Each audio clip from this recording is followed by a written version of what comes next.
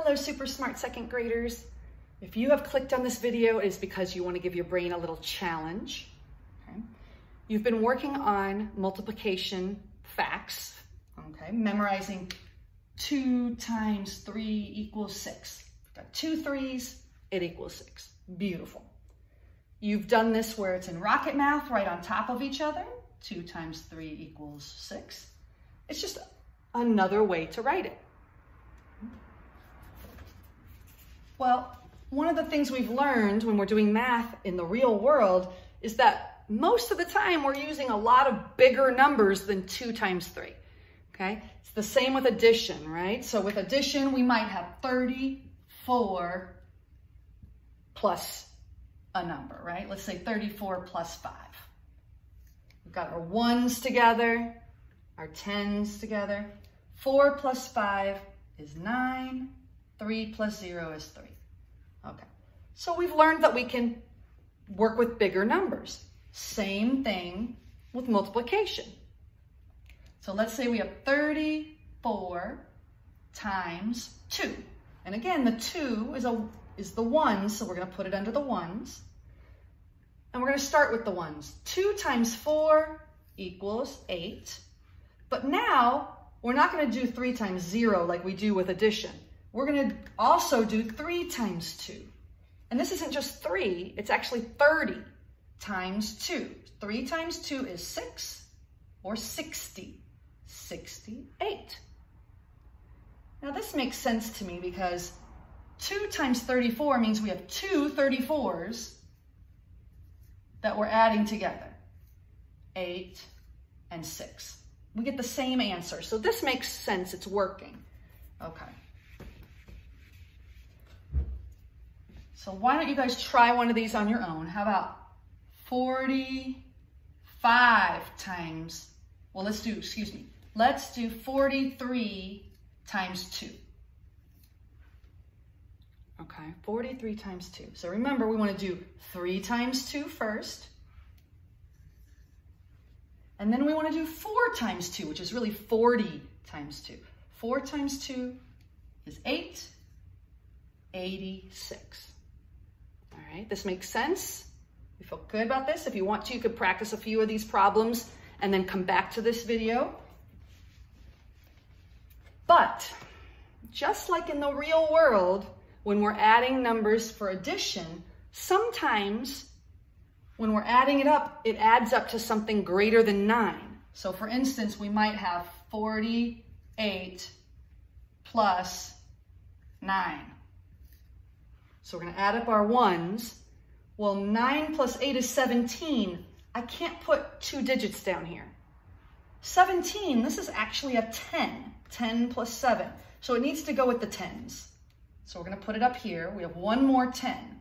So now I have 5 10s, 57. The same thing happens in multiplication. Okay. Let's say I have 34 times 3. Again, I put the 1s under the 1s. We're going to start with 4 times 3. 4 times 3 is 12. I can't put 12 here. I can put my 2 for my 1s because this is the 1s area.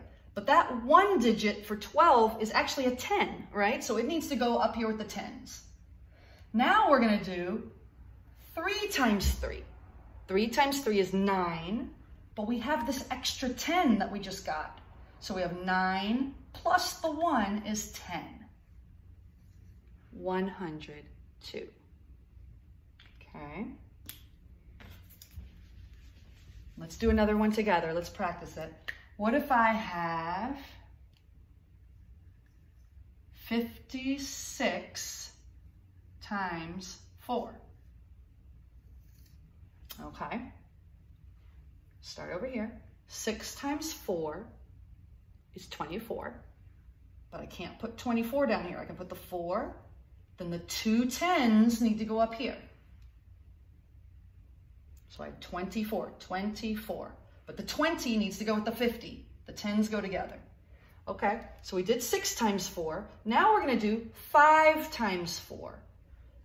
5 times 4 is 20, but we also have to add in these 2 more 10s. So we have 22. 224. Okay. What I'd like you to do, if you want to challenge yourself, is I want you to practice some of these, but just do a 2-digit number like 73 times a 1-digit number.